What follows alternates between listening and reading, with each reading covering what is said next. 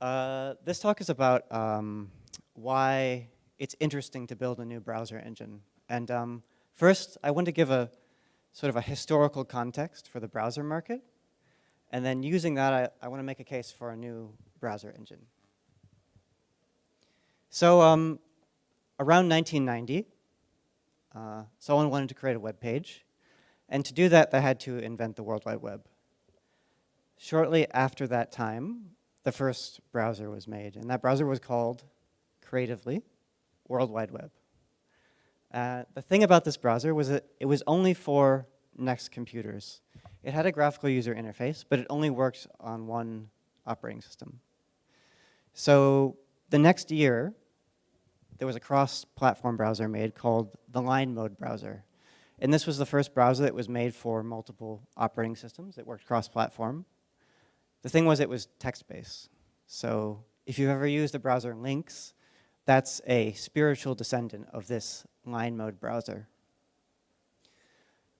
Now, just a few years later, another browser was created at NCSA at the University of Illinois at Urbana-Champaign called NCSA Mosaic. And this was both cross-platform and graphical, and it had a killer feature, which was images. And that's why it became one of the most popular browsers very quickly. But it didn't stay that way for long, because shortly after 1994, some people from NCSA started a company called Netscape, and they created the Netscape Navigator browser. And at the same time, this Mosaic browser was licensed to a company called Spyglass, which in turn licensed the technology to Microsoft to create Internet Explorer in the same year. Now, you may be familiar with this story of the first browsers, but the thing is, this isn't the whole story about web browsers. This is just the first paragraph of the Wikipedia article. But if you read down to the third or fourth paragraph, there's another story. And that's that at this same time, there were many other browsers. And they were browsers written by maybe one person or by a big corporation like IBM. And just to be honest, this was just a few of the ones that I found looking around. And some of these browsers were written for particular platforms. Mac www was for Macs. Some of them had very specific features that other browsers didn't have. There was one here that did server-side rendering. Lynx, another text mode browser. TK was written for the toolkit TK. In general, this was a time of incredible experimentation. The web was new. People were doing new things. And if you were one person, you could write your own browser.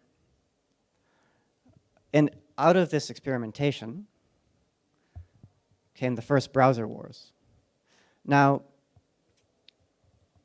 there were lots of browsers during this time, but during the first browser wars, there were two major browsers.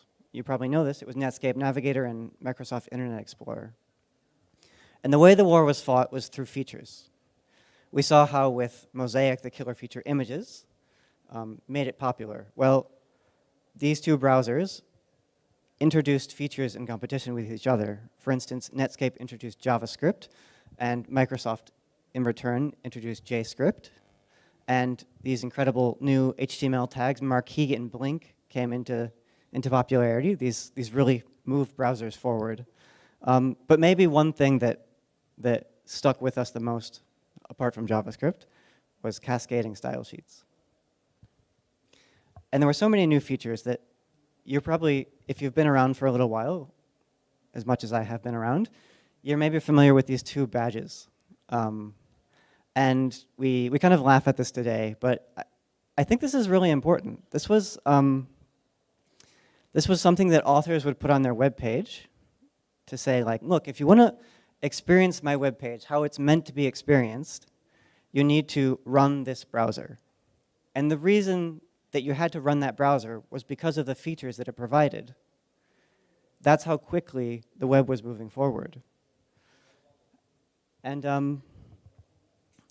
the thing was, the browser war came to an end, and Microsoft won. And they won really big. Netscape, at its peak in 1995, had around 80% of the browser market, an unimaginable number. But in the year 2000, Microsoft, even more unimaginably, had 90% of the browser market. These are numbers that like are imperceptible today. We couldn't conceive of them because the complete market domination of 90% is thankfully impossible. And this situation lasted for a long time, actually. Maybe you remember, maybe you still have scars of this period, having to write a web page for Internet Explorer 6. And the web platform stagnated, actually. The innovation wasn't really happening in the standards body. And in general, if you wanted to see a lot of websites, you just had to boot up IE6. But the people making web pages were hungry for new technology.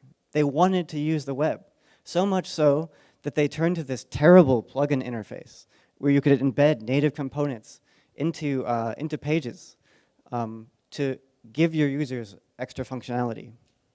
For instance, with Flash, you could make animations in interactive content. You could make videos of stick figures doing kung fu. I mean, this was not something you could do with HTML. And things like Real Player allowed you to watch streaming video in your browser. I mean, remember, this was not that many years after Mosaic introduced images. Now you could stream a series of images and watch an entire film. The thing was that Internet Explorer wasn't interested in adding this technology to their browser, and the standards bodies weren't really interested in adding it as well.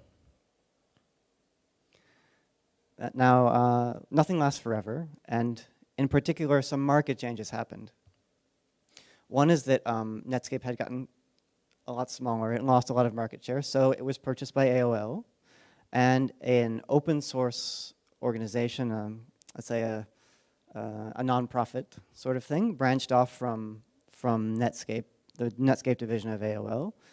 And the idea here was that the open source organization would work on the open source version of Netscape Navigator, and then AOL would bring in those changes over time. But something else happened, actually. A small group of people at Mosaic, at Mozilla, worked on a new project called Mozilla Firefox.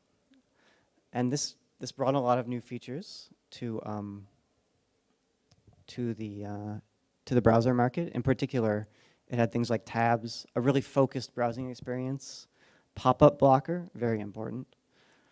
The other thing that happened was that another minor browser called Opera became freeware. And it made this browser much more competitive because now you could try it, you could run it, and just because it was better than Internet Explorer, a lot of people did. At the same time, there was a WebView widget in the KDE desktop called KHTML, and Apple took this widget and forked it into something called WebKit, which was a browser engine, to build a new browser called Safari. Now, Safari was only for Macintoshes, but WebKit became a base for a lot of new open source browsers. And all these things led to the second browser war. And this was basically a period of intensified competition between the different browsers. And what we see in contrast to the first browser war is that it was open source software was a huge player in this. And the companies that could harness open source had a lot of success. For instance, people from outside your organization could fix bugs or even implement entire features. And this happened, actually. And if you were a company that wanted to hire new engineers, your open source component of your software could actually serve as a hiring pipeline. Like if you look at the history of Mozilla, a lot of the people that became well-known Mozilla engineers were actually open source contributors to begin with. We also see, because of this open source nature of the browser market, a separation for the first time between the browser and the browser engine. So WebKit was the browser engine, but Safari was the browser. And Safari was closed source because we start seeing that the browser the browser makers are also service providers. So the service portion of their browser is closed source, while the browser engine itself is open source. And finally, because of this competition, because for the browser to work, the browsers needed to agree, the browser vendors needed to agree on the way the web worked. The standards bodies became much more important. Up until this point, they were doing a lot of things with XHTML, different profiles, things that really didn't matter to browsers to the web. They were things that other companies wanted to use. But now, suddenly, the standards bodies are working on the web again. And this is how the web evolved. We see that browsers adopt tabs. Now they are made for just browsing lots of web pages at the same time. We see the creation of HTML5, a refocusing of HTML and the W3C through the advocacy of a break-off standards organizations known as WHAT-WIG on web apps and using the web to make applications. CSS advances. We see CSS 2D and 3D transforms. Finally, you can make more rich content with the same web elements, with the same HTML elements that you're using before. Transitions and animations. Finally, these things that Flash offered are available directly in web pages. And this is funny, you may be wondering why I put this minor version here. CSS 2.1 was released in 2011. The web stagnated so much that this was a major thing because CSS 2.0 was released in the 1990s. So that's how long it took to release that minor version. And after this point, versions of CSS were released in a more regular cycle. We see Canvas and WebGL. Finally, you can draw and make calls to the GPU in your web page. We see audio and video. No longer do you need to embed Flash in your page to see video or real player. And all of these features enables the web that we know today. So what happened? Well, this time Google won. And the reason it won was that they created a browser called Chrome, and they based it on WebKit. And it was created in 2009, so sort of near the end of this second browser war. But it quickly gained about 65% of the market share, which is the market share that it has today. But the thing is, like, even though this isn't close to the 80 or 90% that we saw in the second browser war, or sorry, the first browser war, no other browser has over 20% today. So even though Chrome only has 65%, they're dominant in the market. One reason for this is that on iOS, at least today, maybe not tomorrow or the next day, you can't have your own browser engine. You have to use WebKit, and if you embed WebKit, you can't use the fast JITted JavaScript. The sad thing about this time is that during the second browser war, there were a lot of different engines, not just browsers, but a lot of different engines. So re-implementations of HTML and CSS itself. And they almost all died. So Presto, which was the engine behind Opera, was abandoned in 2013. We see Trident, the engine behind Internet Explorer 6 and before, which could track its legacy back to Spyglass, was abandoned in 2015. And Edge HTML, the supposed replacement for Trident, was abandoned in 2020, Microsoft finally deciding just to use the Chrome engine, a decision that a lot of browser makers follow. Now, this is sort of the stasis that we're in right now. The engines are open source, the browsers are closed source for the most part, apart from a few exceptions. And a lot of the browser vendors are also online service providers. And browsers in general are written in C++ because they're legacy software. They're quite old. And this is despite the fact that there are incredibly bad security issues in these browsers. And every day, a security issue in a browser is worse because there are more people using and relying on the web. Because these engines are so old and so big, making big architectural changes is difficult. Maybe if you're going to replace the layout engine in Chromium, for instance, you're a huge company with thousands of engineers working on the browser. It's still going to take you, I don't know, 4 or 5 years, maybe more, to replace the layout engine. So what we see is that innovation is expensive and difficult. And maybe the environment for a new browser engine is tricky. But at the same time, because during the second browser war, the standards body became so important in the process of making a browser, engines are increasingly interoperable and they follow standards. So your page will more likely today look the same on 2 browsers than it would at any other time in history. Yet, in the standards body, the way it works is that if you want to make a new standard, if you want to make a change to a standard, this requires implementer support. So what this means is, if you want that, you need to have browser vendors agree with that change, or you need to make your own browser. So browser makers are the gatekeepers of standards changes. Now, I kind of want to focus on this moment during the second browser war because I think it's really interesting. So we see that this tracks the market share of different browsers over time. And you can see that there are big changes happening. But there was a great moment when all this was happening where the share was almost equally divided between 3 browsers, with one kind of coming up from the rear, which is Presto, Opera. And it was a time when it wasn't clear how things were going to go.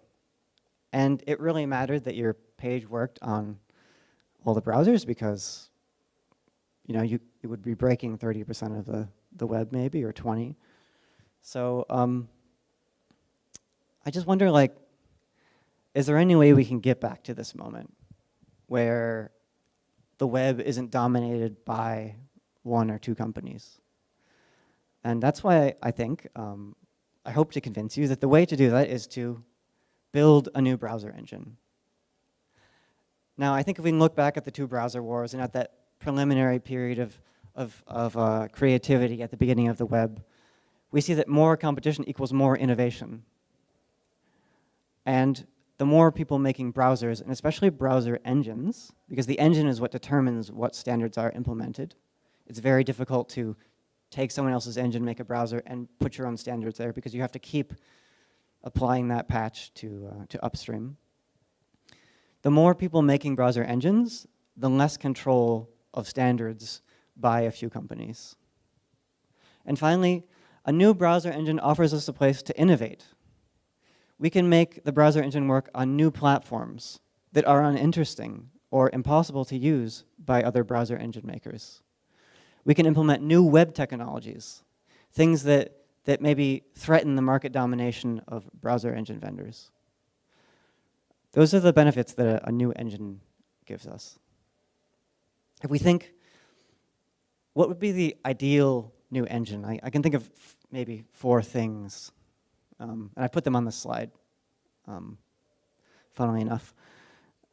4 things that are interesting in a new engine. One is that it's safe. And this is something that the other engines only provide us because they spend so much money on patching up these old C++ libraries. But maybe there's a way to make our engine safe from the beginning and to not have to pay this penalty when we're building the web platform. We want our engine to be concurrent. More and more devices have multiple cores. More and more web pages are more demanding. We want to spread this load over all the processors to save as much battery life and to make things work as smooth as possible. We'd like our engine to be lightweight. There are new applications for browser engines that are different from browsers. I'm sure you've all used a really heavy Electron app and wondered where all your memory went. Maybe we can build a new engine that doesn't use up all your memory. Maybe because we're starting from the beginning, because we're being smarter about how we build the technology, maybe we can avoid that. And finally, we want to make the engine embeddable. We want a new engine that we make to be usable by people who are making desktop applications, by people who are using the browser engine on the server, by people who are using the browser engine in ways we can't think of yet. We don't want to just build one browser. We want something that can be used in any type of application. Now, I think that the project that I work on, Servo, is a great candidate for this new browser engine. Because Servo is an embeddable, independent, memory-safe, modular, parallel web browsing engine. Let me break that down a little. So, Servo is independent. It was started as a Mozilla research project, and it stayed that way for a while. But now it's governed by the Linux Foundation, and this year the Linux Foundation Europe. Now what this means is that Servo is run by the community. The decisions are made by a technical steering committee. They're not made by any one company. People from all across the industry can join this committee and decide the future of the browser. Servo is also memory safe. It's written in Rust, which brings us memory safety through its borrow checker, its ownership system. We get that for free just by building the browser on Servo. And, sorry, building the browser on Rust. We also get Rust's built-in concurrent data structures. This means that we can easily make our web browsing engine concurrent without having to worry about whether or not we're mutating the memory in 2 threads at the same time, you know, not having to use really finicky pthread APIs. Rust has it all built in. We get that for free. We get to avoid use after free errors in data races. And we get this at 0 cost. If you're familiar with Rust, you know that Rust gives you all these things without the overhead of a garbage collection, and in many cases, you can avoid reference counting. So I think we can agree that Rust is a natural fit for a browser engine. Servo is modular. It's composed of reusable Rust components. A lot of these are available on crates.io already. You can pull them into your own project. If you want an HTML parser, you can use HTML5ever, the same one that Servo uses. And this is proved by the fact that Firefox is already using components in Servo. Firefox and Servo both share the same style engine, the same selector engine, and this engine is multi-threaded. So it already proves the case that this technology is useful and can improve the situation of browser engines. Because Servo is newer and more modular, it has a smaller code base, components can be rewritten and replaced. Recently, we just replaced the entire TLS backend in Servo, and it was a small amount of work. And I would say that this is this common story in Servo. If you tried to do a project like that in a larger browser, it would be a big effort. In general, a newer code base means that it's much easier to make changes to the architecture. And if you have an interesting idea for how to render the web, Servo is a great place to experiment with that. Servo is parallel. Like I said, devices have more CPU cores than they did in the past. And in most browsers, I would say all major browsers, layout of a page only runs on one CPU core. In Servo, this can happen across multiple cores. And we get to decide whether that happens at runtime and with very little code overhead. Basically, Servo is using parallelism to provide faster and more energy-efficient rendering. And Rust unlocks this through its principle of fearless concurrency. And like I said, this is completely unique to Servo. So what that means is, for instance, in this case, where we have many divs changing their color at the same time, Servo is able to do this in a parallel way that that means that it's happening more efficiently. So like, I want to level with you about the status of Servo. So Servo comes out of Mozilla Research. It was a research project. So it's an experimental engine right now. It's not yet suitable as a general web rendering engine, but we feel that it can be made useful for targeted applications. Now, right now, we're working on implementing support for the two hardest parts of CSS2, which are tables and floats. Floats is just about finished. But at the same time, we already have support for advanced web APIs. Servo works across multiple platforms: Linux, macOS, Windows, the major desktop platforms, as well as a bunch of other Linux-like Unixes. And Servo supports embedded platforms. We have support for Android and embedded devices that use Linux as their operating system. And we hope to expand to more platforms very soon. I mentioned a little bit about the work we were doing on web APIs. We do have basic support right now for HTML and CSS, and that's increasing by the day. But we also have support for WebGL right now. So we're able to run more advanced types of applications that don't rely on the huge legacy standards collection that's CSS. We also have support for WebGPU, and that's also improving as we go along. And we hope to be fully compliant soon. Our goal right now is to get new contributors. We really want to reduce the friction of working on a web engine. Now, what this means is we want to be a lot easier to work on than other browser engines like Blink or WebKit. And I've worked on all of those, so I know how difficult it can be for new contributors. We want people to be able to come to our web page, read the documentation, and to make a change, to add a new web feature, and to feel like they're working on the web platform with as little trouble as possible. We want the code to be as simple as possible, to have as much code health as possible.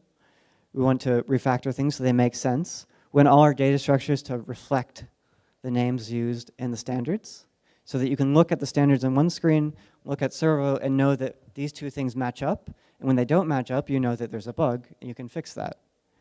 That's something that's very difficult to do in any other web browser engine today, because a lot of them were written before these standards were written.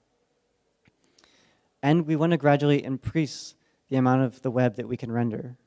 So what this means is we want to finish our support for CSS2, to continue working on CSS3 to improve the bits that we haven't implemented, to finish support for all of the other HTML5 APIs that are out there, and to be useful as a embedded application. Yes, that's true, to be useful to create embedded applications, but also, hopefully one day, to be a general web browsing engine.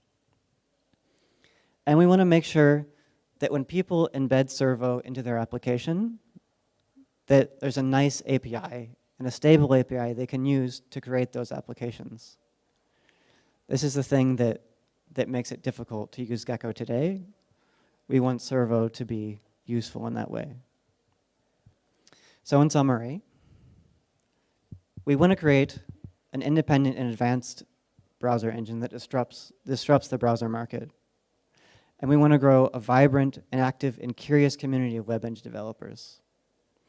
So if this sounds interesting to you, if you want to work on the web platform, if you want to make a difference in the web, if you want to do things that are impossible to do if you don't have a huge development machine that can compile Chromium, then I encourage you to join us. Try out an experimental build of Servo. Follow us on Mastodon. Take a look at the GitHub, and chat with us on Zulip. We're super friendly, and we'd love to talk to you and to hear your ideas for the web.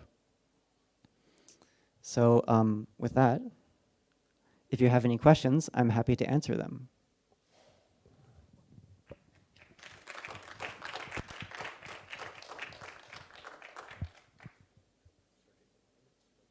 Sorry, is there time? Sorry. I did 30. Yeah, I could show some demos.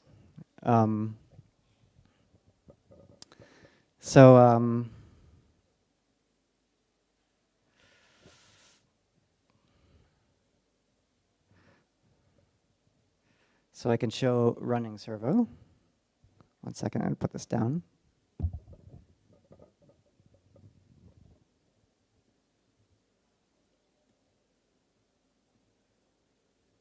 just going to mirror.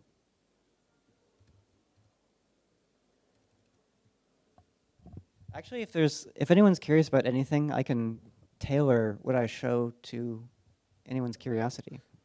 大家有没有什么综合的问题，或者是任何有关 browser 任何详细的问题也可以，他可以按照您的问题来修不同的这个 demo。Okay, question back here.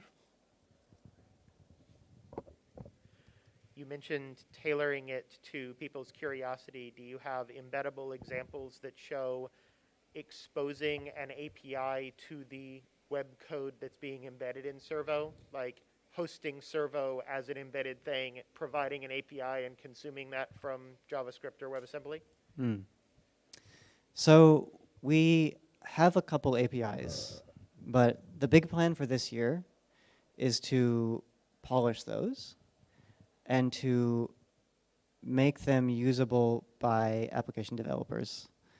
The examples of the API that we have now are, we essentially have two APIs. One is a standard Rust API that exposes Servo through a Rust interface. And the other one is a C API that exposes a simpler version of the Rust API. And there's also a Java version of that written on top. What we want to do is Rust has this issue now where it doesn't have an API. So Servo is a browser engine. It's a small one, but it's still a browser engine, which means that it takes about 30 minutes to compile, which is 2.5 hours shorter than a normal C++ browser engine. Yeah, we think this is too long for application developers. So our goal for this year is to make the C API the standard API and to ship a shared object of Servo, and then put a Rust API on the other side of that C API barrier so that you'll be able to, we hope, pull down a compiled copy of Servo and to write a Rust application on top of that. Binary size for that. I can take a. Yeah, how big is it? Yeah, I can take a look right now. Let me just share this. All right. Display. No. I'm in accessibility.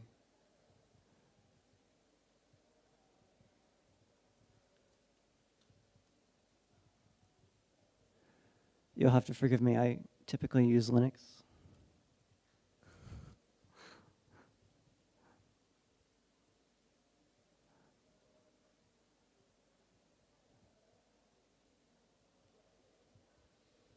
All right.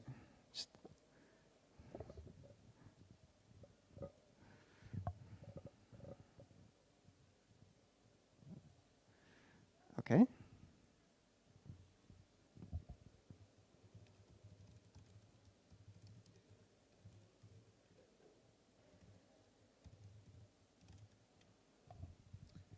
It's 104 megabytes.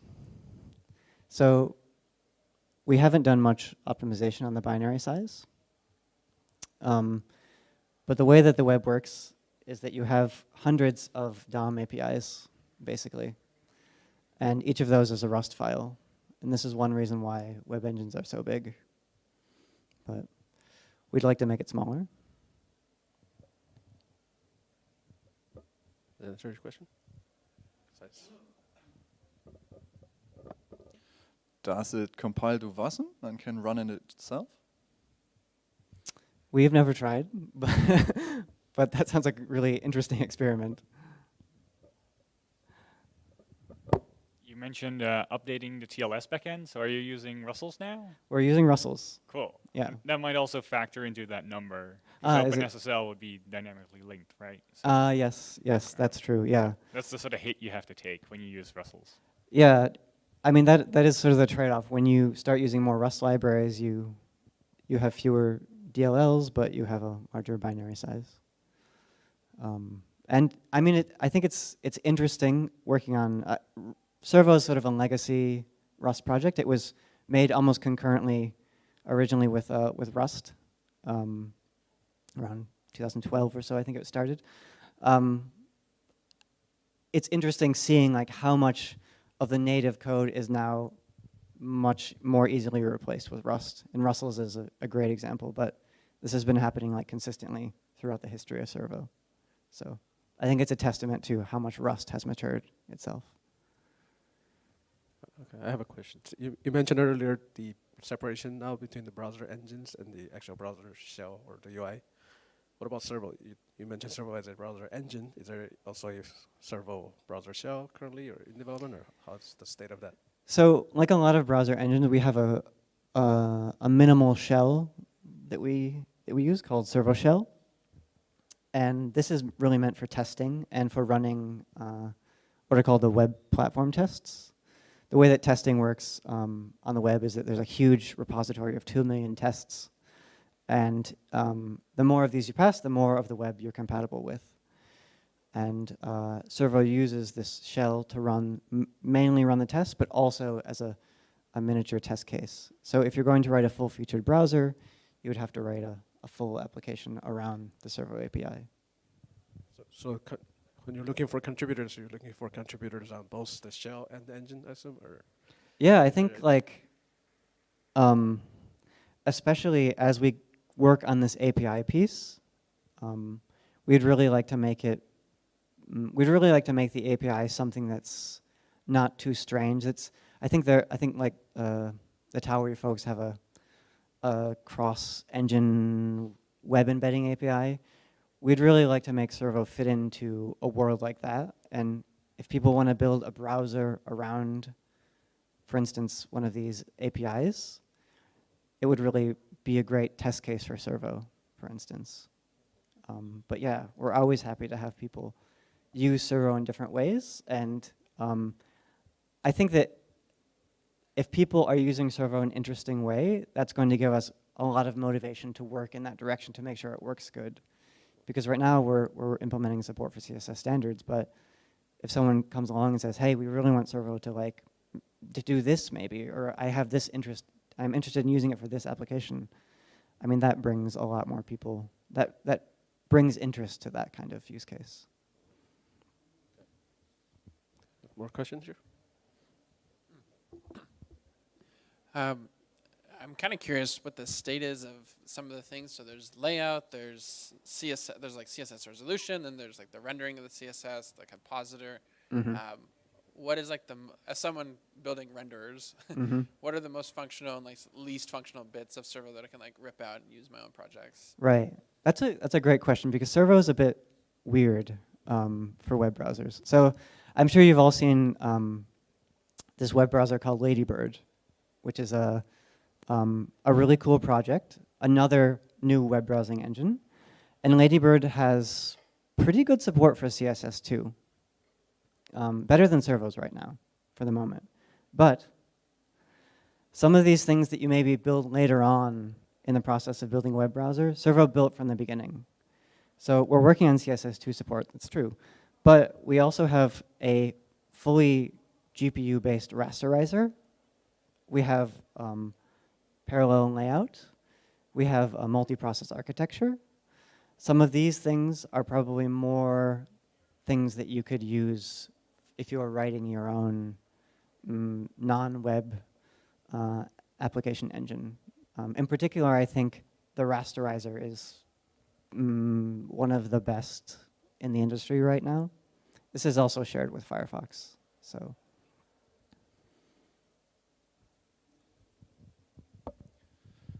Mozilla is clearly interested in Rust and clearly interested in sharing code with you. if we would see like more development on Servo in the future, where do you see it going? Like, is it likely for Mozilla to just pick up more and more of the shared work and eventually Gecko takes over, or does it? Is it more likely for Servo to go into that direction? Yeah, what's your prediction? Yeah, that's a good question. So the current state of things is, just for some background, Mozilla pushed Servo out on its own, and it became a community project. But at the same time, Gecko is still using some of the Servo components. And we have a really friendly relationship right now with the Mozilla developers. We sort of share maintenance of a lot of these shared crates. Some of them are, there's like a spectrum. Some of them are more like in the Gecko world, and some of them are more in the Servo world, even though they're used between both browsers. So our hope is that we can continue working together with the Mozilla folks. I mean, we have personal relationships with them. We meet them at conferences, and we make decisions about how to maintain the different crates. And we hope that this relationship will only grow stronger. And I don't think that Mozilla feels threatened by us. And I think they share the same vision of an open web and a web that has multiple browser engines. So I feel like there's not any risk of Mozilla shutting us out or us feeling like we need to shut Mozilla out, and that we can continue with this shared maintainership of our shared crates. More question? Okay. Yeah, thank you. You've been here for a couple of days, Martin, I know, and I think you've tried some of the apps to get around here in China and others, and this is where kind of this idea of mini apps were invented, and that's now also something that is discussed on TPAC like as a standard. You see opportunities for that, and yeah, I think use cases like mini apps are the most obvious use cases for Servo, because when you can rendering the general web is a big problem. It's a hard task because there's 30 years of content and people write all kinds of different content. Pages with 10,000 divs, you have to make sure that works. But when you're writing a mini app, you're writing a very specific piece of web content. And those are the kind of applications where you can say like, okay, this almost works, we need to fix this, we need to do that. So I think that's probably where the near future of Servo lies, if it's going to be a useful web rendering engine.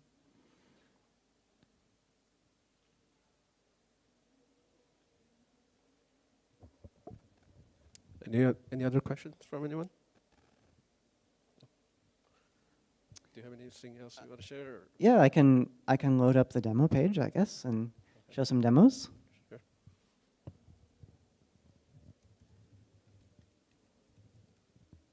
This is let's see.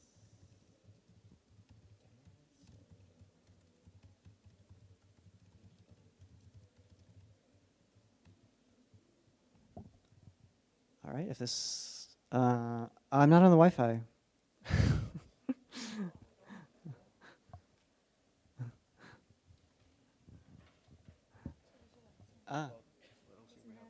I don't have a, is it here? Connect.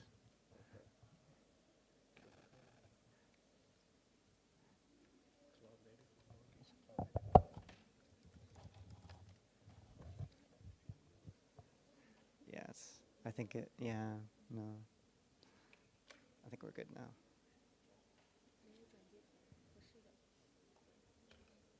Oh, do I need to?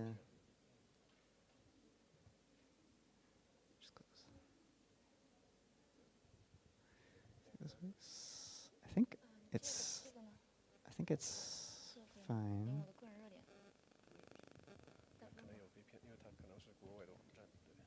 Should be okay.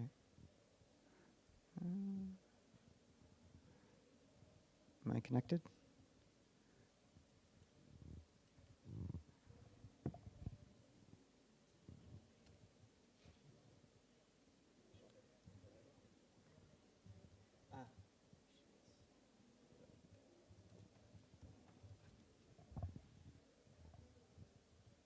All right, yeah, so yeah, we have a series of demos here. If you use Servo, this is a good page to go to see just what we can do. This is the WebGL demo I showed before. Sorry about the flashing. But yeah, so you can see that like Servo supports WebGL. And this is the Mosaic. This is a Mosaic demo. So this is sort of demonstrating Servo's support. Each of these is a div, which this is a terrible way to write a web page, but a great way to demo how fast you can lay out many divs. Yeah, and this is interesting because other browsers have been optimized for many years, but Servo hasn't really been optimized. This is just with our parallel layout system. Yeah, so you can see that like the parallel layout really allows you to move these things around a lot without jank.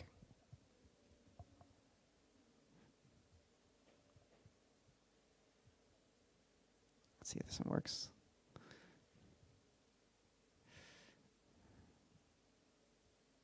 So this is a photo gallery demo. There's some debugging output that I forgot to remove.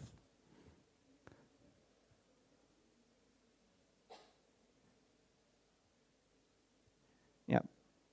And I mean, if you wrote a naive implementation of a web rendering engine, you would probably not see this sort of performance. This, we're getting this because we do parallel and because we have a GPU rasterizer.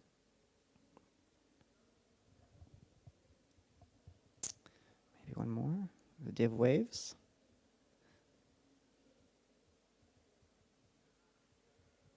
Let's see if I load it again, take the full screen. Each of these, each of the lines here in this demo is another div.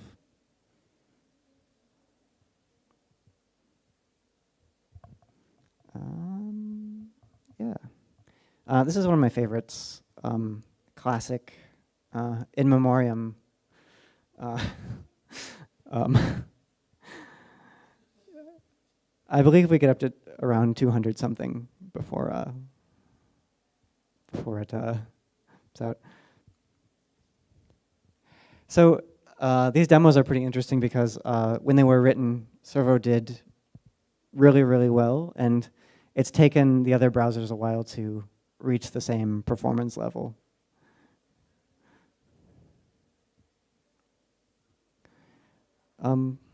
Yeah. Yes, sorry.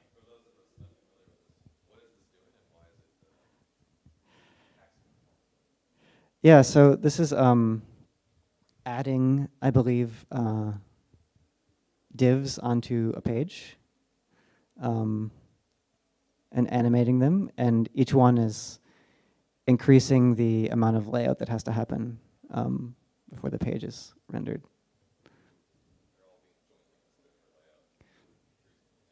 Yeah, yeah. It's a bit like if you were going to do this for real, you would probably want to do this on a canvas so you don't have to keep laying these out. You can see that the frame rate is dropping. That's because there are literally almost 700 divs on this page. Yeah. It's about done. Well, yeah. But again, like, feel free to download Servo and try out these demos. File a bug. The web's not going to look great right now, but every day it's going to look a little better because we're working on it. So, yeah. Are there any more questions? Any more questions? 还有没有任何问题？